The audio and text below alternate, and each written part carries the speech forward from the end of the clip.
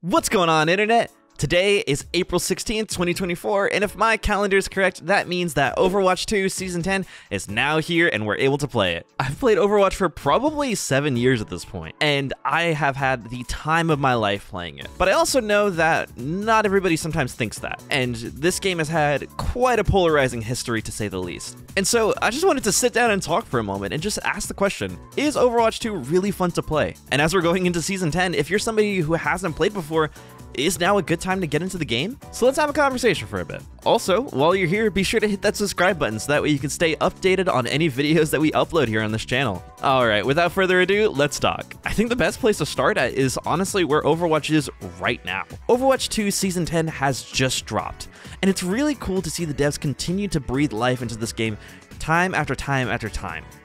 Not only do we have Venture, our new DPS hero, to join the roster, which is... Forget about touching grass! I need to touch rocks! I need to go into caves! I need to dive into the ground! I need to go in there! I'm going in!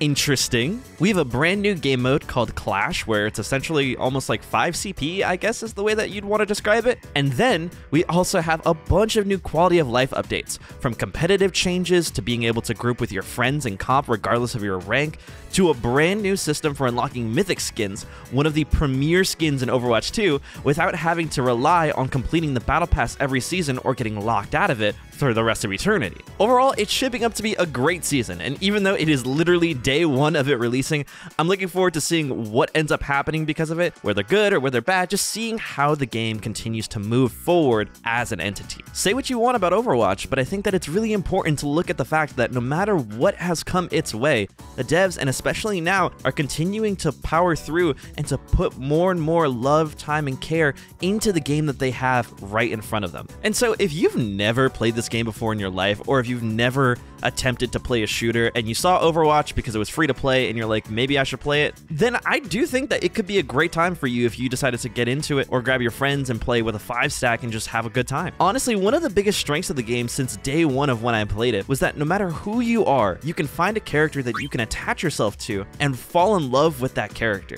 That's only highlighted even more now that we're in Overwatch 2 with way more heroes added to our roster. There is literally somebody for everybody in this game, and if you don't have a hero that you like, I don't know what's wrong with you, because there is literally such a large roster in this game that it's insane, and it's only getting bigger literally every other season. Now, when it comes to having your favorite heroes, there is also the other underlying part about the game where right now it feels like there is a huge balance issue where certain heroes just are very, how do we say, flavor of the month-esque. And while I am nowhere near qualified to talk about the in-depth nature of the balancing mechanics of this game and how it functions, I do think that there is something that I appreciate about what the devs try and do, even now with Overwatch 2, that I really do commend, and that is just consistently shaking it up. Obviously, there's a discussion to be had about whether or not the state of the game is currently healthy after the transition from 6v6 to 5v5, and this is not a conversation to talk about that. There are far more qualified people than me to have that kind of conversation. What I do appreciate, though, is that in the state of the game that we have right now, the devs are consistently going through time and time again and trying to change up things in regards to community feedback. This is absolutely huge for the game. There are so many people who will just let a game stay the exact same from season to season and nothing changes in between then. You might have one hotfix here and there that fixes a super minute thing,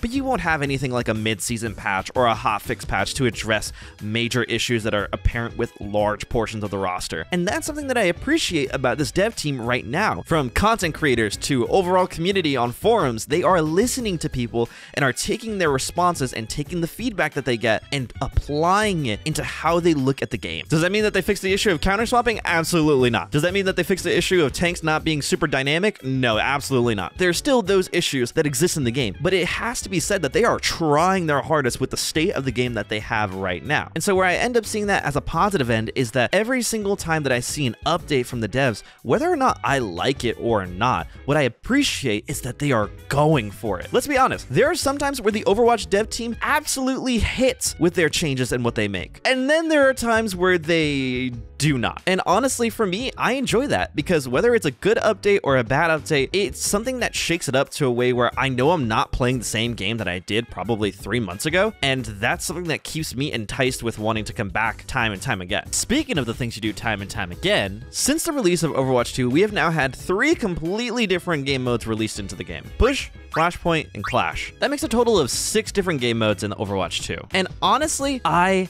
love that. I don't know if this is a hot take or anything, but I actually do enjoy the variety of game modes that are at my disposal whenever I play. Each game mode is tackled a little bit differently than the other one that came before it, and so each game you have to treat a little bit differently and approach them from a different angle as you would if you were doing something like Clash in comparison to Flashpoint, or Flashpoint in comparison to Control. Each of them have their own unique experiences within them. On top of a lot of maps, which although some are questionable, the devs have already promised that they're going to be going through and reworking a lot of the maps that the community has spoken out against to breathe new life into the maps that we've grown accustomed to. And I like that. It means that we won't have to deal with the same crap that we do from map to map for years on end, and there's a promise that if there's an issue that the community speaks out against, then the devs are going to listen, and as time moves on, they're going to respond and help and fix the maps so that way it can be healthier for the community. Which, speaking of, the rank changes that they made for this season are super cool when it comes to being able to play with your friends and enjoy the game together. Now in Overwatch, if you're of a large rank discrepancy between you and your friend, you can still group into competitive play together. The game creates what's called wide skill groups and creates it so that way that you can still have a challenge going up against somebody of your skill level, but your teammate who could be at a lower or higher skill level can also have somebody closer to them in their role next to their rank. So that way that there's still this level of competitiveness to when you're playing these comp games. Now, I'm not gonna lie, I am incredibly skeptical about how well this is going to go, but the idea of it is magnificent. To have the ability to enjoy this game mode that both you and your friends play, and there are some times where you're not able to fully play together because you're too high rank for them, or one person is afraid of losing in a grouped competitive game because they're so high rank and they don't want to throw, and so sometimes they have to create alternate accounts in order to play with their friends, and now no longer are these issues going to be apparent. Hopefully. Again, it is day 1, and so I could upload this and it could be completely trash and everything that I say could be completely thrown out the window. And along with that, I am 100% skeptical about the nature of the grouping because Overwatch ranking has felt like really weird along the years. But again, it's that idea that they're trying this, and the heart of what they're trying to do is really good for the longevity of the game as they continue to dial in and tweak and figure out how these things work. But you know what doesn't need to work? You know what doesn't need to be dialed in? You know what they could just throw and just have, and it could be completely trash, and it's amazing? Is the limited time modes that they've started releasing within the past year. We're just coming off of the April Fool's patch where a majority, if not all of the roster, had completely normal, completely balanced, nothing game-breaking, nothing broken level changes to many of your beloved heroes.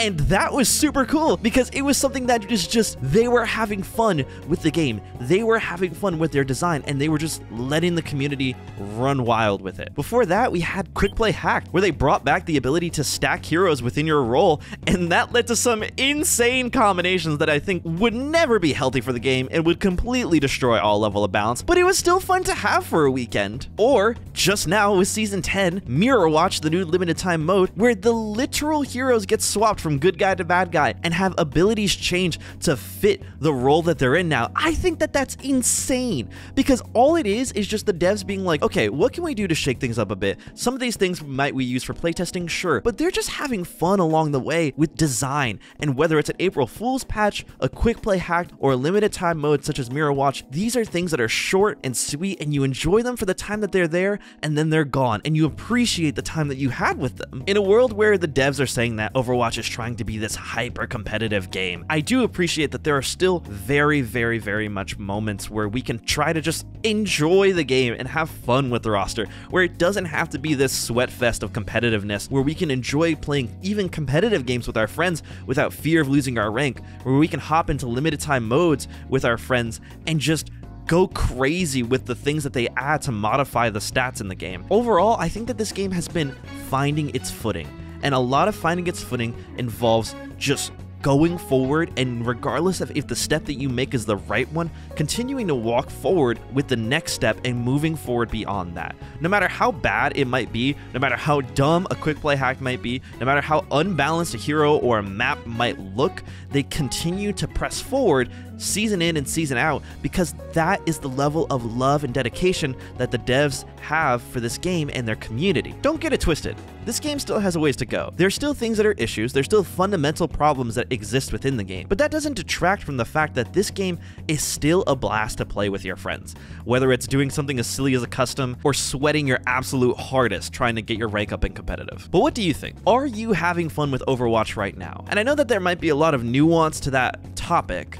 but I really want to explore that because I feel like there's such a diverse community within Overwatch, regardless of how people see it, whether to be this competitive game or to be this casual game, that there's a lot of different types of people that enjoy Overwatch. And so I'm just curious as to what are the things that when you boot up the game, you're enjoying the most about when you're playing? What are the things that you don't like when you're playing? Let me know down in the comments below, and let's have a conversation about what are the parts of this game that we enjoy the most. Let me know what you think. All right, well, that's enough of me. So I'm gonna let you guys go. Until next time, guys, have a good one. See ya!